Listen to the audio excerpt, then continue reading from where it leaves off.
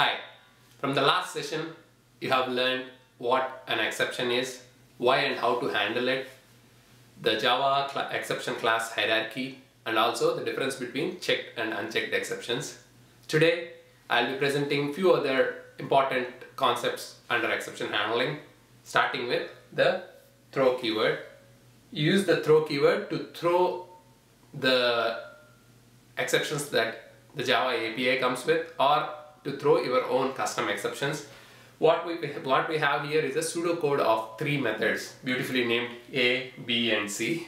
And the methods A and B call into method C. They use method C, which throws a IO exception by using the throw keyword when it's not happy.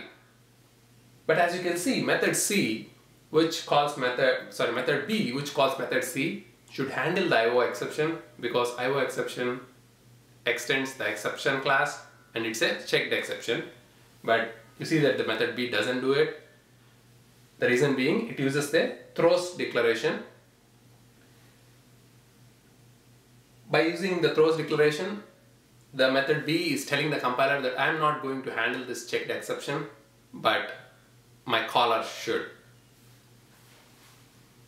And you also see that we use the throws declaration on the method C. So any method that's throwing a checked exception should declare the exception using the throws keyword right at the end of the method signature. And method A, on the other side, handles the IO exception. You see that it has a try catch block to handle the IO exception, and it also handles any other exception type because it uses the class exception. It's the parent class of all the checked exceptions. So method A can handle IO exception and also any other checked exception, checked or runtime, because runtime is also a child of the exception class. That brings us to exception mapping.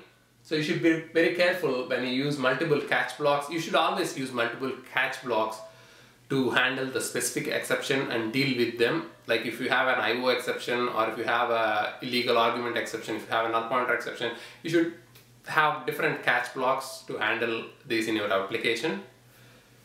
But when you have something like this, you have an IO exception and then you have a very general class like an exception, which is the parent of everything, the order is important.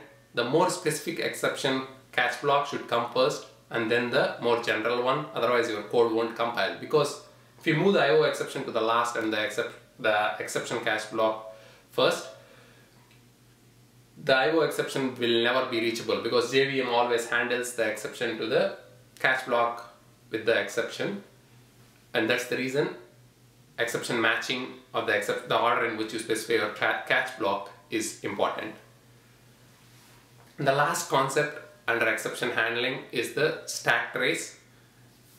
All the exception classes have a method that gives you the stack trace, which you should log in your application. When an exception happens, you will display a user-friendly message to the user. It depends on application to application how they design exception handling, but you usually will not display the stack trace or the actual error message to the end user. You display a proper message asking him to either try again or contacting your system administrator.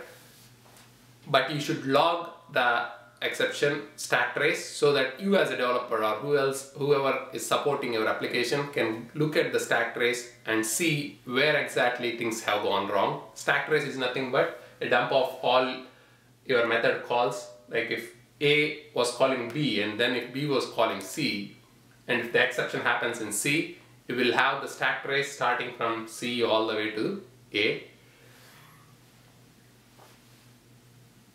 To summarize, now you know how to throw using an existing exception or your own exception from within your methods using the throw keyword. You also know that you can skip or propagate the checked exceptions without handling them using the throws keyword, and it goes at the end of your method declaration or signature.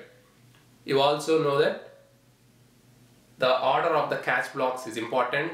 The more specific catch blocks come first and then the more generic ones, and it's always a good practice to have multiple catch blocks to handle different types of exceptions which you expect your application to throw.